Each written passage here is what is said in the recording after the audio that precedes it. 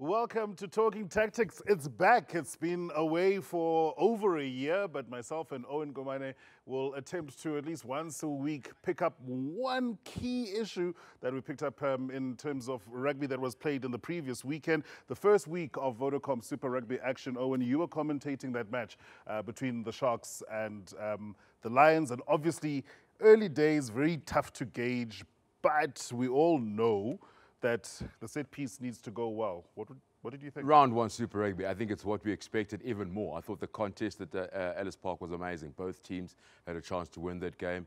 It was good to see the numbers out there once again. I'm getting goosebumps just talking about it. I thought... That's because the Lions won. No, not even. But, there were times where you thought the Sharks deserve it.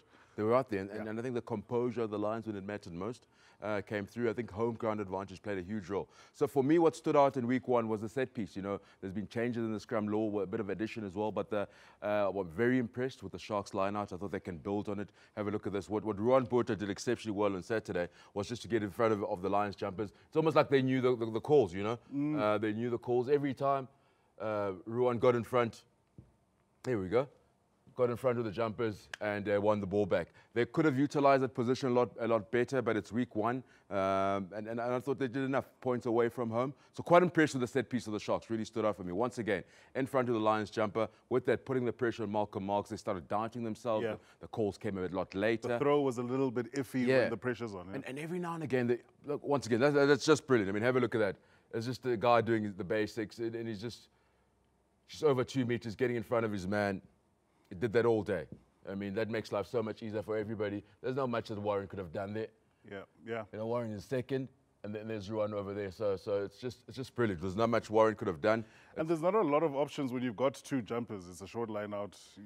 Talk about options, and I expected the Sharks to dominate the line. I said about four jumpers. You had the two locks. You had Daniel Dupree at the back of the line out. Philip van der Walt as well. So brilliantly done. And also the Vermeulen, I think, is capable. I was very impressed. He got around the park and he can jump. So they put the pressure on the line outs all day.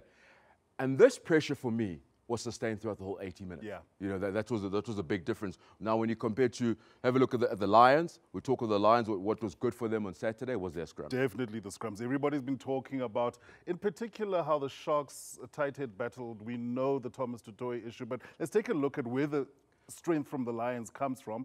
And when you spoke about the new laws, hooking as well was said to be something that the Lions were going to struggle with because that's not their game plan. They did incredibly well. They did too. They adapted well. Kuni Oosthuizen being injured. Thomas du Toit, I read from Gavin Rich on SuperSport.com saying that it's been a call coming from upstairs. It reminds us of a project Kuni a couple of years ago. Kuni played a lot on the loose head, and then they moved him to tight head. And last year was outstanding for this. Well, they missed Kuni, didn't they? Yeah, they did too. But 22 years old. If this is a project, it's going to be a long-term project. If we're talking about Thomas du Toit, maybe let's look at the World Cup in France in 2023.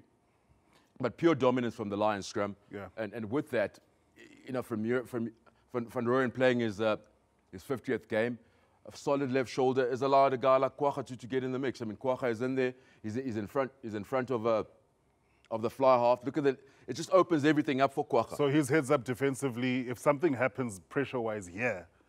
What that does, you'll always, if you have a look here, you'll get a clear, get my error right. Not Lavier, we go. That's better. You get a clear run into the fly half. You know what I mean? So give him an extra meter. That's from a solid left shoulder by the Lions. And what they did exceptionally well was that they maintained this for good 60 minutes. And I think from then on, they just managed to build a bit of confidence as a squad. Yeah. As we know, a number of players came in from Japan. And they settled in a bit in that 60th minute. They lost a bit of dominance when there was a change. The Sharks changed their front row. The entire front row early in the second half, yeah. Picked up 1 or 2 penalties. So it's not all doom and gloom for the Sharks. I think they've got a rest coming up this weekend. They'll definitely want to work hard on their set piece at scrum time. For the Lions, a big contest coming up this next weekend. Before we go, and we're almost out of time, I want to ask you about that young man, Thomas du Toit. Big debate about his future at tight head rather than at loose head. We know he's a class Lucy. Isn't he losing out in terms of career while other youngsters are picking up games? If I look at someone like Steven Kitshoff at loose head, he's going great guns. He will be a shoo-in for the World Cup if he keeps going. Nothing tried, nothing gained. Let's have a look at it. Kitshoff, the Beast and Rio. These are loose days in South Africa. Dylan Smith is back in the fray from injury. He showed a lot of promise as a youngster.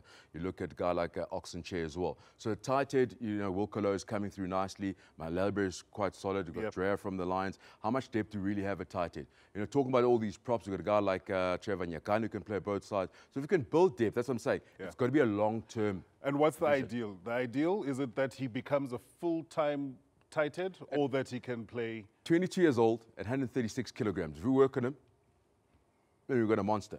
He's shown what he can do on the loose head. So I'm saying nothing trial and get. He can sit on the loose head, he'll sit bench, then we wait maybe for Kitsoff to get injured, then the next packing order. So if we say, if this is the call from upstairs, saying, let's try this guy out. As I said, when we started off with Kuni, a lot of question marks. Last year he came to the party. He certainly was solid.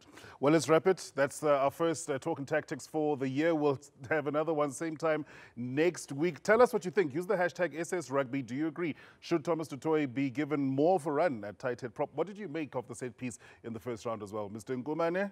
Thank you, Papa. Good to see you. Good to see you. Yeah, it's good to see you. Looking young. No, well, the S is good to go. Am I ready to go? Yeah. Well, thank you very much for Invite me joining to the studio us. next time, please. You are invited. Always. Open invitation. Open invitation. That's good. Let's go home, son. Cheers, guys.